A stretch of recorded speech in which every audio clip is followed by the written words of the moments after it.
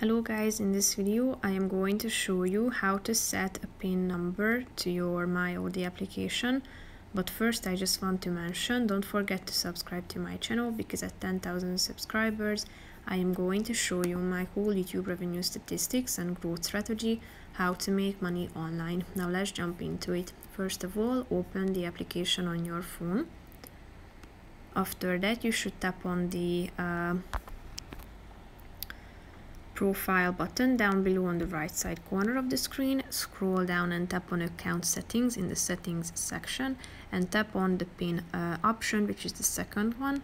Click on create PIN, then you should type in a 4-digit number combination,